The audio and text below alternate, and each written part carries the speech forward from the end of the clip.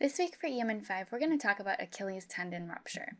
Now, the Achilles tendon is actually the largest and the strongest tendon in the body, but despite that, it can actually rupture sometimes.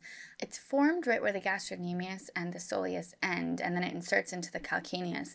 And the problem is it has this weak spot. It's about 2 to 6 centimeters above the calcaneus, and it's because it has bad vasculature there, and so it's prone to rupture right at that spot. Now, the classic patient you'll see come in is about 30 to 50-year-old male. They're doing this occasional, very strenuous activity, maybe not as conditioned as they could be for that activity, and so they end up with rupture. And they could also have increased risk if they have prior quinolone use, if they're on steroids, either they've had them injected to that area or if they're on oral steroids. And the way they get it is if they have a dorsiflex foot that has some kind of force to it. And they'll say they have this sudden pain that develops, and they might even hear a pop or feel it or feel like they're kicked in the back of the foot. And they'll say that they possibly can't even walk. They definitely can't run. They can't stand up on their toes. They can't go up steps. These are all things they might describe to you if they're coming in with this ankle pain. And some things you're going to note on physical exam. First off, have them go into prone position. It's easiest to see this. And you'll notice that first off, the back of the ankle probably is going to appear somewhat swollen, possibly bruised. They lose the definition here. So this is the non-injured side. You can see that there's a nice defined Achilles, and on the other side, you lose that definition. One other thing to note is that on the affected side, they lose that plantar flexion that the normal side has when the patient's at rest.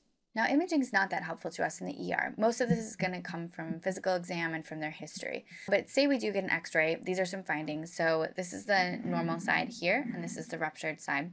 So on the normal side, we see that there's this fat pad here. It's called the Kager's fat pad or pre-Achilles fat pad. Right there, it's a triangle, and it's normal finding. And you'll also see that there's this very well-defined Achilles tendon. On the affected side, you'll see that there's loss of the pre-Achilles fat pad. It's somewhat mottled. It's not as clear. There's also a lot of soft tissue swelling, and that nice definition of the Achilles tendon is lost. Again, these are things you might see on X-ray. Here's one more example. Again, we had loss of the pre-Achilles fat pad and a lot of soft tissue edema. Ultrasound might actually be a little bit more helpful to us. You can see the Achilles tendon on ultrasound, and here's the calcaneus. You might see on a partial tear that there's a fluid collection, some disruption of the tendon, or if it's a complete tear, the anatomy is all distorted and there's a big gap in the tendon. So we said that physical exam is probably actually the most helpful. There's one more test we can do called the Thompson Test. And in this test, you're going to squeeze the calf while the patient is prone on the table. And normally, you should see that the foot has some plantar flexion as you squeeze the calf. Now, if it's ruptured, especially if it's completely ruptured, you'll not see any foot movement here on this side.